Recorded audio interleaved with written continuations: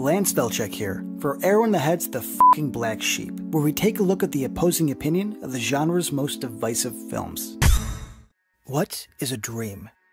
They say it's a window into the subconscious, a vast, never-ending realm where one's decisions and ideas can manifest into whatever may be desired. Like a shark hunting in the deep blue sea, the dream world has its own unique predator, a monster, murderer, and child molester.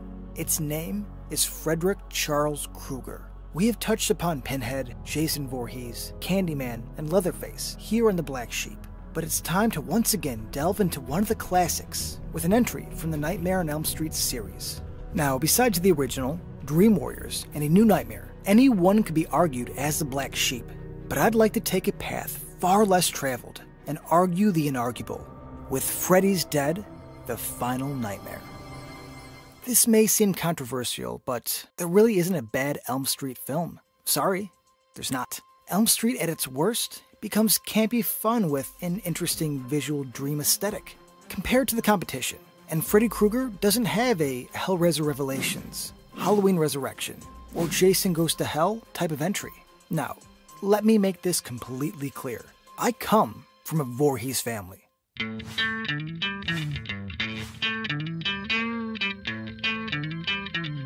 But even I can't deny the consistency. From 1984 till its end in '91, New Line Cinema put out 6 Nightmare films in 7 years. We can call that time the Krueger boom.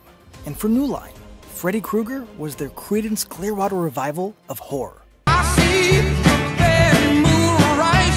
A decade into the rise of MTV, Freddy was, well, cool.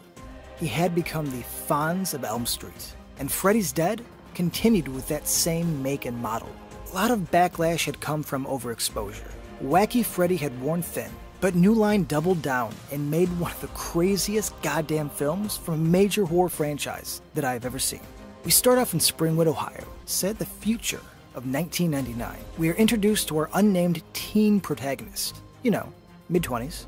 He is the last child in Springwood, and the town itself has sort of self-destructed. Krueger's terror has not only left the town childless, but has driven it into hysteria and madness. There are classrooms going on with no students, a carnival with no kids, yet the adults left in town have no bearing on reality.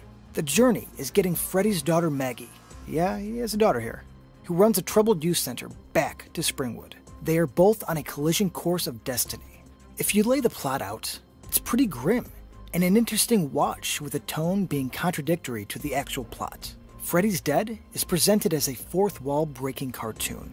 This isn't quite meta, but it's the most self-aware of the series. This is usually pinpointed as its biggest flaw, but I'd like to argue it's a delight if you can view it as is. This film is its own beast. We get actual shots that were taken and filmed like old school Looney Tunes, with the body outline cut from the dream realm, Krueger pushing a bed of nails like a severely burned Wile E. Coyote, to Spencer bouncing around to an actual cartoon sound effect. It's pure gonzo, and one you may need to fully accept to enjoy. It also injects campy, almost melodramatic elements. These intersect with the wacky surrealism the film sets up. This was the 90s, and it came out during the heyday of Twin Peaks, which was an obvious influence on the film. We're in Twin Peaks here. I'll tip my hat to the effort, but director Rachel Talalay didn't have the nuance or strangeness that Lynch conjures up naturally. There's a reason Twin Peaks The Return was considered groundbreaking, while something like The Return of the X-Files? Not so much. By the time we reach the end, with Maggie entering Freddy's dreamscape, it's clear. The inmates are now running the asylum. I do want to shit on the film for its tacky use of 3D, but I must admit, it's almost noble that they tried hard enough to make it relevant by writing it into the actual plot of the film. I gotta give them credit. This entire sequence is where Freddy's Dead hits its stride. It was described as Mr. Toad's wild ride through hell. And yeah, sounds about right. We get the most backstory on Krueger himself, with the human side of Robert Englund getting the most screen time in the series. We see his murderous tendencies develop as a child, the abuse from Alice Cooper as a teen, and the whole sequence of him murdering his wife and emotionally scarring his daughter. It's a series high point, yet it gets buried in the absurdity of everything else. This film is a time capsule. I always love how they brush off Spencer's pipe bomb. Life was very different before Columbine. Freddy's Dead embodied everything that was the 90s, and the innocence that came with it. Freddy Krueger had a Nintendo Power Glove. We got a Roseanne and Tom Arnold cameo. Johnny Depp did an anti-drug PSA. All we were really missing was Chris Cornell drinking a Crystal Pepsi. We even get a theme song written by Iggy Pop. Freddy's dead. Not really the 90s, but I love myself some Iggy Pop. Unless he acts. Well, what's it gonna be, hero? I don't know what you're talking about. Was Wes Craven's New Nightmare superior? More of a proper ending? Yes. But it does not diminish the wild ride that is Freddy's Dead: The Final Nightmare. To open your film with Freddy mimicking the Wicked Witch, to ending it with a fight playing out like an R-rated Three Stooges sketch, I am sympathetic to those who felt betrayed. But when you look at the whole catalog, you can acknowledge its absurd intent and love it for what it was aiming for. What started as serious horror ended as a stoner comedy with fantasy elements and black humor. I'm glad that something as ludicrous as this could ever exist.